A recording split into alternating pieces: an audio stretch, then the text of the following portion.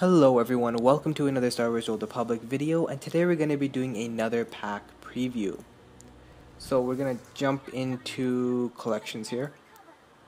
And as you guys can see under the pack heading, we actually have another pack coming out. It's called the Oppressor pack, and this is going to come out before Knights of the Eternal Throne hits. Now some of the items that are in this pack, there were data mined, and it was believed that they were going to come out with Knights of the Eternal Throne, but it seems as though this is actually going to come out before sometime, probably mid-November. So heading on into this pack, I've already previewed some of the armor sets and stuff in a previous video, so I'm not going to really spend that much time on them. The first thing you guys will notice here is we have the Scavenger Lugger Wall, and then Senya Terrell's Lightsaber and Senya Terrell's Lightsaber Pike, so it's nice to see that those three very awesome platinum items are going to be available, so if you get really lucky, you can get them.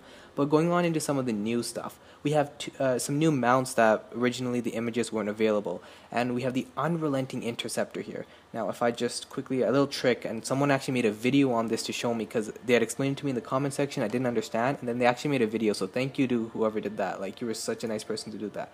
So if I just also run into my show, I should have done this beforehand. Now I'm wasting your guys' time. We're just going to need to enable the movable secondary window. There we go. Jump back into collections, and now I'll be able to preview everything. Come on. Okay, so back into the Oppressor pack. This is the Unrelenting Interceptor. As I was saying, a very nice mount. I actually really like the look of this one. Unfortunately, it doesn't actually fly, so that kind of ruins it. Like, it would be awesome if this was actually just flying kind of around, and I know that's, you know, a little bit unrealistic, especially in the context of SWTOR. Maybe like for World of Warcraft, that would be a lot more viable because they have a lot of flying mounts that just fly around and stuff. But this one's gonna just act like any regular mount, but it would be awesome if you could fly around in this thing. The other one that's kind of similar in style is the Kukri Subjugator. This one's kind of a nice one as well, but definitely not as nice as the other one. I personally like this one a lot more, although it seems as though this one has a flourish associated with it, and this one does not. This one has a flourish where these wings are probably going to go down. The reason I don't like this one that much, even though they're both gold rarity, is because you're not covered. Like, there's nothing above you, so it doesn't really seem like it's a mount. It kind of just seems like it's something you would kind of drive on a landscape or something, but not really fly around in space. This one seems like something you'd fly around in space in. Actually, looking at it now, this seems like this does have a flourish. Whoops, sorry for misinforming, but it seems as though something like this thing's going to pop up and down. That's what it seems like from the image. What I did want to quickly mention was the style of both of these. They seem very Empire-ish. It seems like maybe something, especially the Unrelenting Interceptor, something you would ride maybe in the Empire Strikes Back or A New Hope, in that era of Darth Vader and Emperor Sidious and stuff. Especially even its name, Interceptor, which can relate to the Interceptor model of one of those TIE fighter things. So it does really look like that, and that's one of the reasons I absolutely love it. I also really like the two guns on the side there. I'm not so crazy about this Kukri Subjugator. There's just nothing too special about it, but nonetheless, they're pretty nice gold mounts. Now this Dune Crawler Psych. This is actually another gold mount as well. Unfortunately, it's not very good. I don't think it's going to sell very well.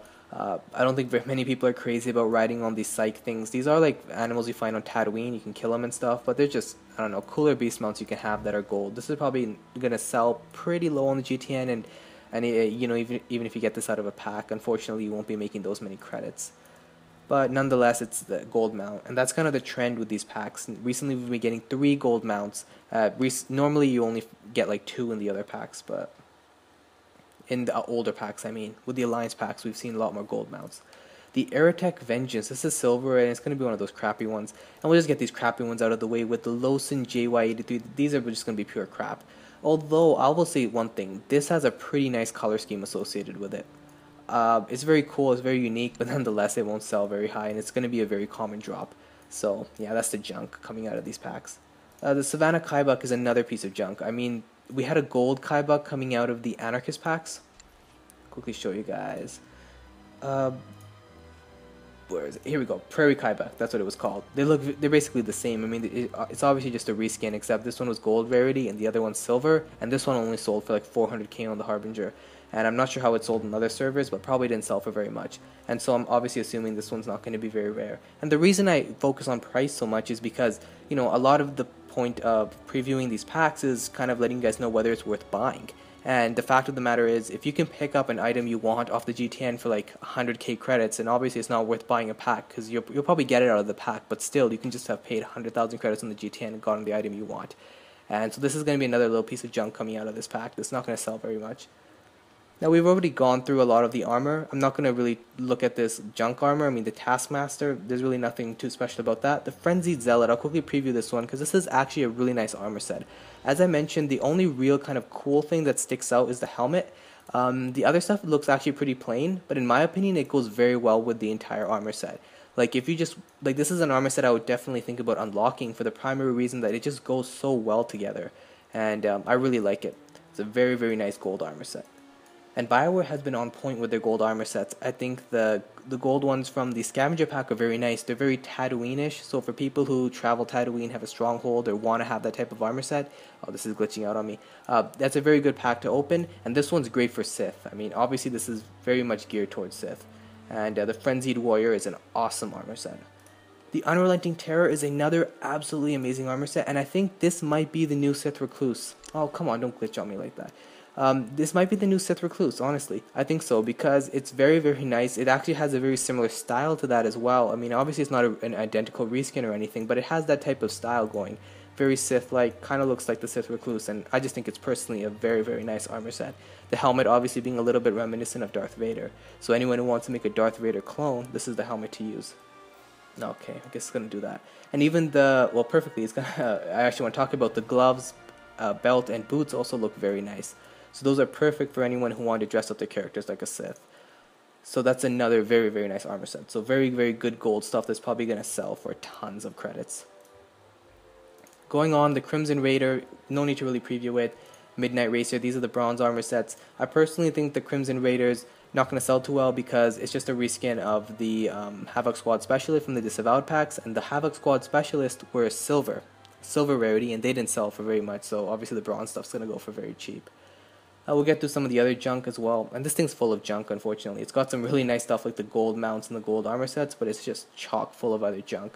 Like these weapons won't sell for very much. Quickly show you guys. Yeah, just plain looking, absolutely nothing special about these. BioWare's weapons in their Alliance packs that they've released recently have been absolutely terrible.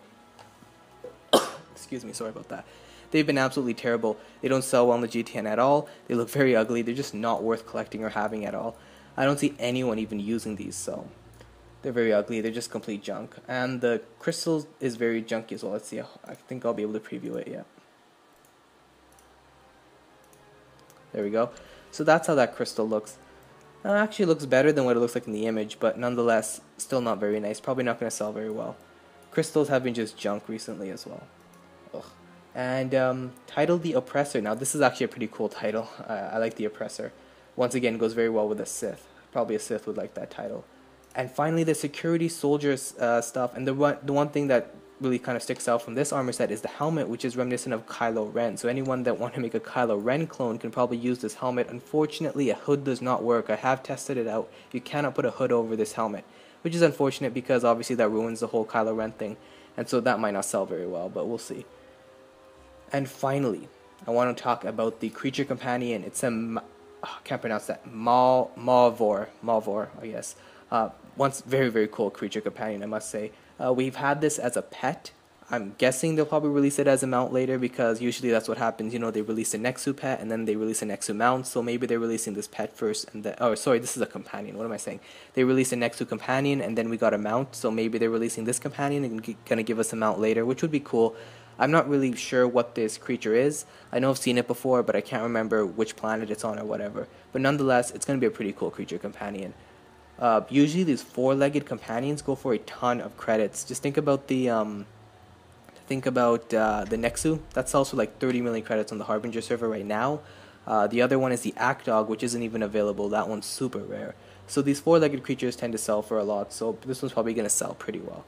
Anyways, that ends the pack preview. This is a really cool thing. I hope BioWare does this more, where they kind of release the next pack a little earlier, and it's great because then I can actually straight up go ahead and preview it rather than just have an image. So it's a little bit more visually better for you guys who are looking at it. You can get a better taste of what these armor sets actually look like on a character and stuff.